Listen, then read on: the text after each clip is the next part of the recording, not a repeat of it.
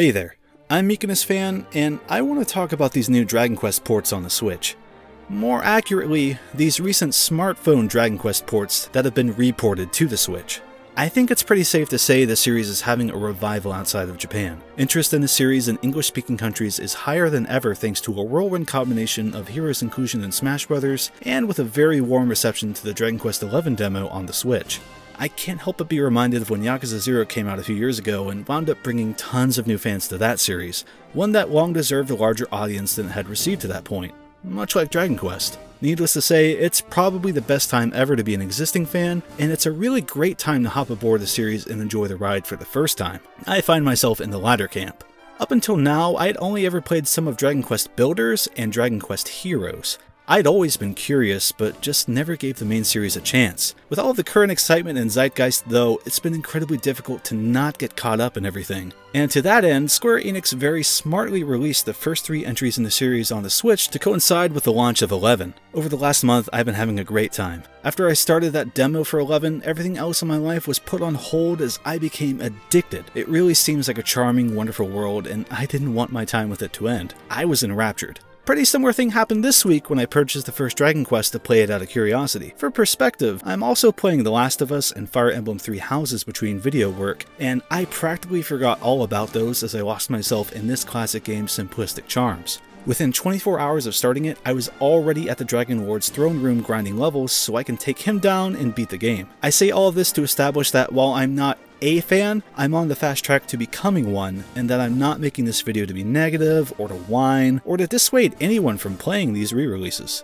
So before I go on, just please keep that in mind going forward. I'm having a blast. To further prove the point, I'm having so much of a blast that I actually already purchased Dragon Quest II before finishing the first game because I'm just already on board that much. That said, we really need to talk about these versions. Again, up front, they're not miserable, unplayable, or broken in any way. I'd recommend them as a very accessible way for Switch owners to get into the series, because if someone with as bad as an attention span as me can get swept up in Dragon Quest I, anyone can. But these re-releases really should be better. Like I mentioned earlier, Dragon Quest as a franchise has had the stars align for it to finally gain significantly more interest and a potentially much larger fan base than ever. All the pieces are in place, but these releases feel like fumbling the ball a bit on the starting line.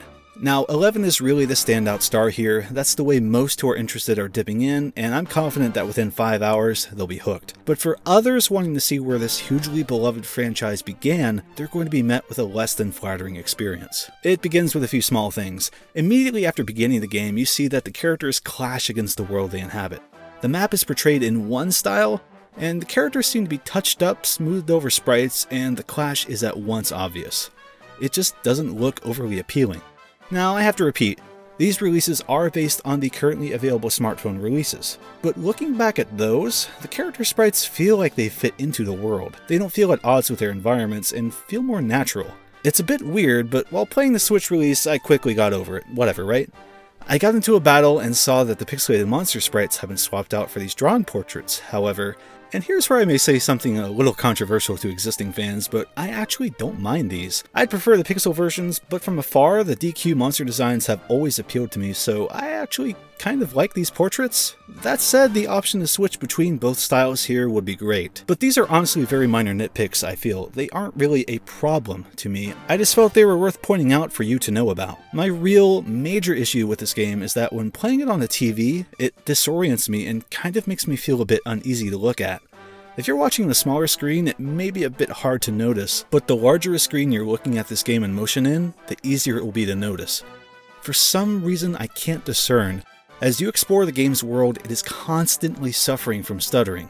Nothing about it scrolls smoothly, and it just feels bad to play. It doesn't make me feel good or even neutral, and I really can't fathom why this issue is here. Looking back at the smartphone release, it's actually something that affected that as well. It was just harder to notice because, again, the screen size is smaller. Sometimes you can kinda tune it out by focusing on the hero character and the immediate area around him, but against certain color tile sets, the impact of the disorientation increases. Just check out this castle from Dragon Quest II. It's just difficult to take in, and it's honestly a shame. If you're subscribed to my channel, you know I covered the Sega Ages releases from M2, and I just can't help but compare this to the Phantasy Star release, which is another classic RPG. There's so many great little touches and helpful things included that make the experience smoother and easier in the modern day. Now, this Dragon Quest release does have some nice things compared to the very original release, like some great in-game rebalances and an immensely generous autosave that helped me quite a few times. I actually really enjoyed the updated soundtrack used in this release too. It really helped me engage with the game. But comparing these two releases side by side, DQ just pales a bit by comparison. Really though, my only main gripe stems from the fact that I really love playing games on my TV. The Switch is a portable device, sure, but I'm most comfortable playing on my television screen, and I live in a rural area, so I don't really have the option to play games on my commute because I have to drive everywhere.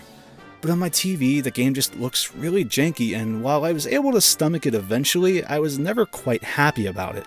And I can't imagine how someone with less tolerance would feel coming into this release.